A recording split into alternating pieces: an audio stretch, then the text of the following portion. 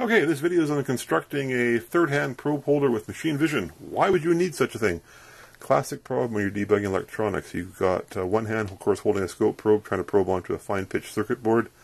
You got your other hand working onto an oscilloscope or another piece of test equipment to make a measurement, and then you really want to have a third hand to actually touch the computer and actually start a test. Obviously, you don't have three hands.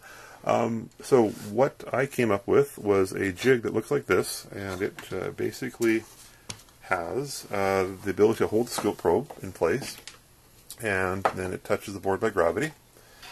And you can use it to position it onto the board and then actually make a measurement. Now, if you actually look up in this camera, the computer here, you can actually see I have a picture of the circuit board. So as I move my probe around, I can actually really easily drop it onto a circuit board net I want to look at via a test point, even a small surface mount pad. So this actual jig is finding a lot of use in my workshop, and I thought I'd share all the details in this video.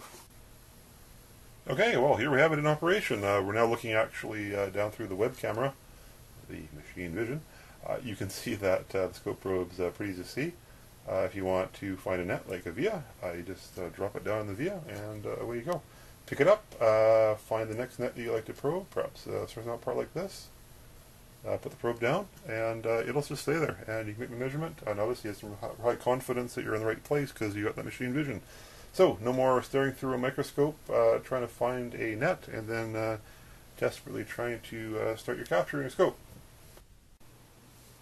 Okay, so here's the third hand jig.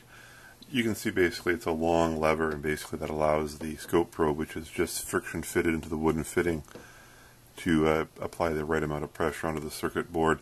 Make it also really easy actually to locate the place where you need to have it. Now, it's got vision. Wow, fancy name. It's a web camera, of course, and some adjustments were made to the lenses on it, so it has a near focus rather than the far focus most webcams are designed for. So I'll go into how that was achieved. So very simple design, constructed with some copper pipe. Don't try to use plastic pipe, it'll be too light. And then, of course, just some wood that allows a scope probe to be fitted. Obviously, you have to cut the hole to the right size of the scope probes you plan to use. And then here you can see there's the webcam, and there's a whole bunch of wood blocks.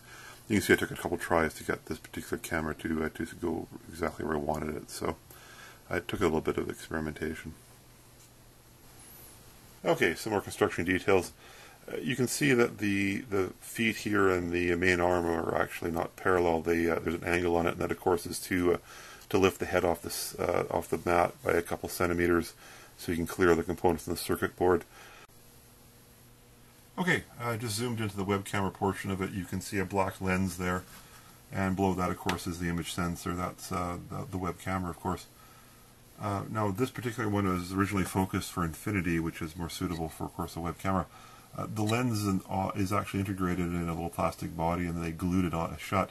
But with a little bit of mechanical force, it was able to break free, and then I was able to refocus this lens so it actually focuses on the scope probe tip.